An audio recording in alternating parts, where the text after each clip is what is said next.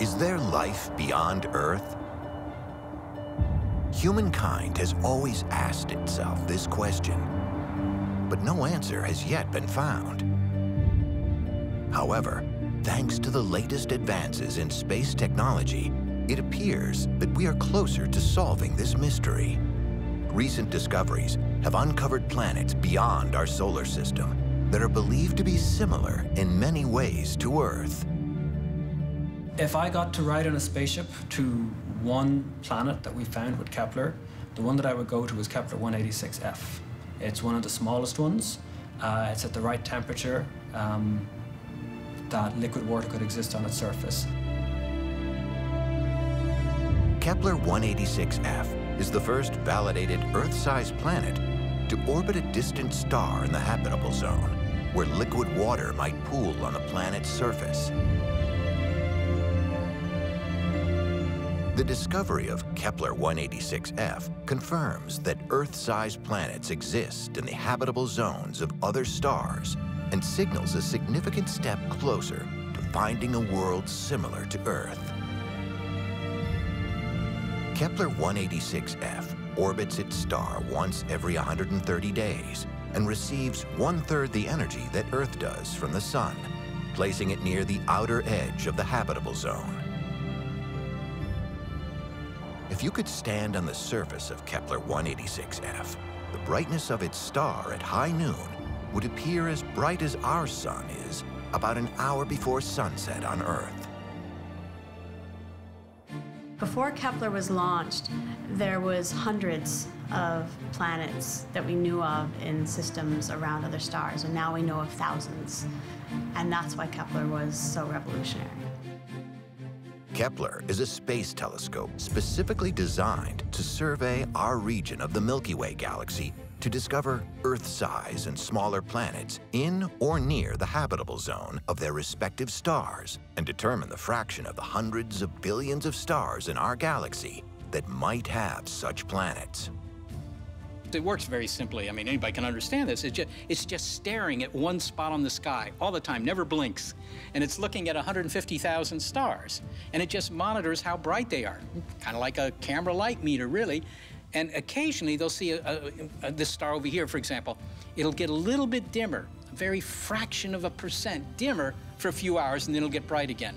Well, that happens if a planet passes in front of that star. We've gone from finding 100 planets to over 1,000 planets with Kepler, those that have been confirmed. And there's about 3,000 or 4,000 more which we have strong evidence for, but we wouldn't consider confirmed planets just yet. Kepler is on the hunt for planets. Kepler has found literally thousands of planets or planetary candidates. It's a planet-finding machine.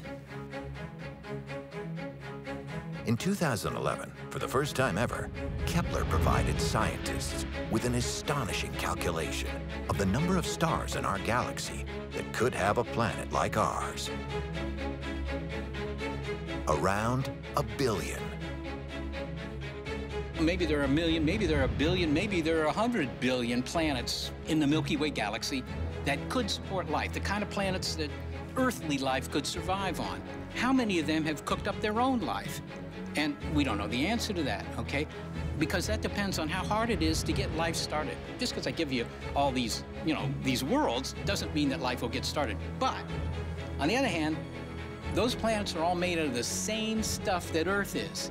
So again, unless something very unusual happened here and nowhere else, there's going to be biology all over the place.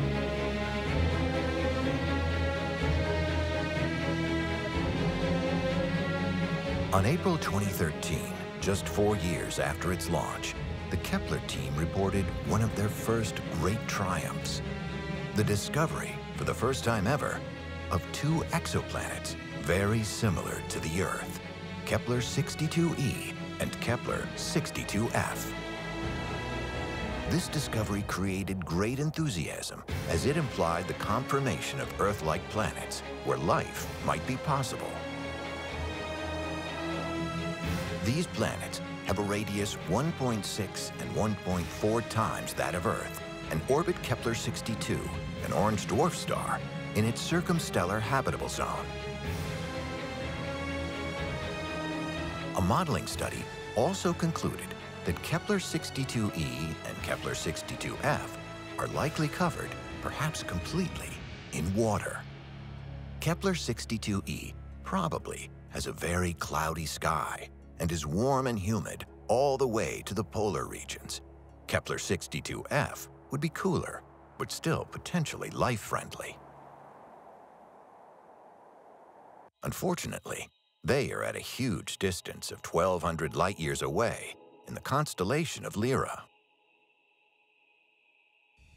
Thanks to the Kepler mission, we now know that there are tens of billions of planets orbiting stars in our galaxy alone. And we know that there are billions of galaxies across the universe.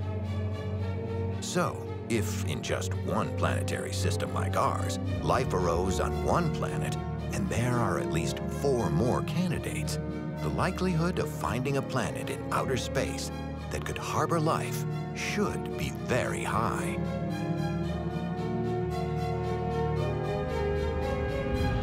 But Kepler has discovered for us not only the existence of Earth-like planets, but also has provided amazing data about the universe, such as the confirmation of the existence of planets that orbit around not only 1, but 2 stars, like Kepler 16b. This planet was Kepler's first discovery of a planet that orbits 2 stars, what is known as a circumbinary planet. So one of the most exciting discoveries from Kepler was that we were actually able to find planets around binary stars. And the first one that was found was Kepler 16b. Kepler 16b is many people's favorite planet that was discovered with Kepler. It orbits around not 1, but 2 stars at the same time. This was something which was predicted not to exist. 2 stars setting at the same time was just a piece of science fiction. But the universe is stranger than what scientists can imagine, and it turns out that this sort of thing is true.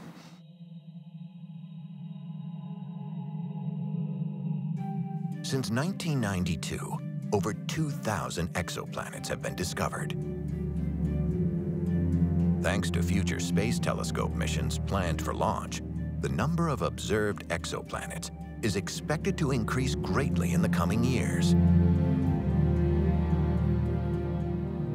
Despite having discovered just a tiny fraction of all those billions of exoplanets we think exist, how could we know how many of them could harbor life?